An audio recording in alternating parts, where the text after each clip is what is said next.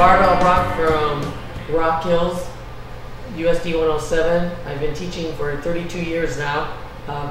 When I received this award, I found out I received it, it was in the middle of February, March, and that's right in the middle of solo and small ensemble contests, getting ready for concerts.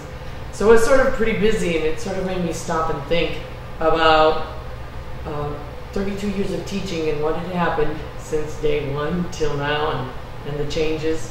It made me feel pretty proud that I'd stayed in through the thick and the thin parts of it, just stuck to it. And it gave me sort of just a little boost at that point in time to look at what do I need to do to keep going, and what's going to happen in the next 5-10 years that I'm teaching, and what can I changes can I make to my classroom. What advice would I give to new teachers? And I thought about this one for a while. There's a lot of stuff in education we've all seen in the last 30 years. Different things. There's Madeline Hunter, there's Boys Town, there's Common Core, there's QPA, there's Effective Teacher, there's classroom instruction that works, on and on and on. There's different programs. But none of it works if you can't do the minute by minute in your classroom. So my advice to new teachers is learn to breathe. There's going to be times that it'll take your breath away. Maybe it's just the amazement or fear that you just have to sort of take a breath. There's going to be times when you need to just take a big breath and calm down before you speak and act. There's going to be times that you are so moved that it just sort of takes your breath away and you have to catch your breath. And times you're near the end of your rope or just at the end of your day and you need to just stop and take a breath. And sometimes you just need to take a breath to dive in at the beginning of the day.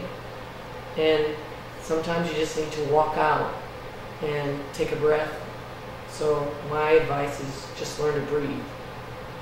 And my most memorable moment in teaching in 32 years, and my first response to this question was like, really? 32 years, how many kids, how many times have we done things, gone places? It's not just the educational moments, it's the life moments, it's what you see with them, what they show you, the fun moments, the scary moments. I guess my most memorable moments, one of them I have to pick out, if I have to pick out one. I had this kid, and I had him from 5th grade on. He and I went round and round. We'd always work it out at the end, but we visited the principal's office a few times. I had him in church. He was one of my CCD students, so I knew him outside of school. And after he graduated, he was going into the Army, basic training. He came back from basic training. I saw him at a football game. About 6 months later, he was just on leave. He came up, he gave me a great big hug, and just thanked me for just staying with him and believing in him.